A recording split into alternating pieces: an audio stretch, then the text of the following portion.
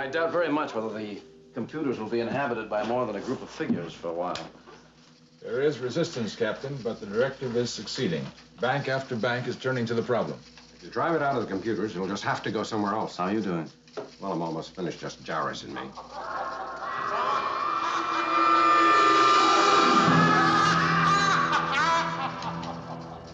Complete computer control, Captain. The entity has fled. Yes, but where to? Bones, what would happen if that thing entered a tranquilized body? Well, it might take up knitting, nothing more violent than that. You say everyone's had a shot but you and Jarvis?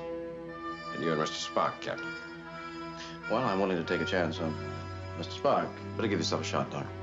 No, I don't think so. I think I ought to stay clear. Do as I say.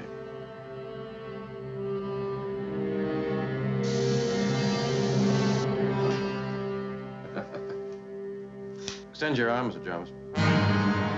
No, no, kill you all, die, make you suffer!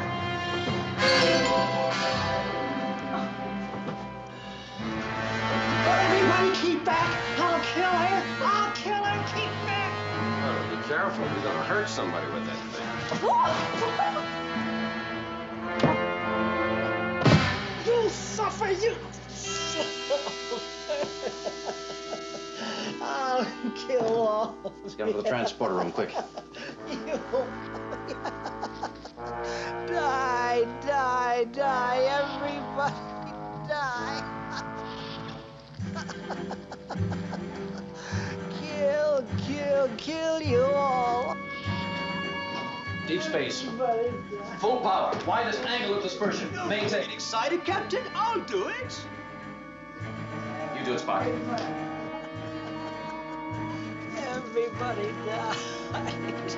Oh, so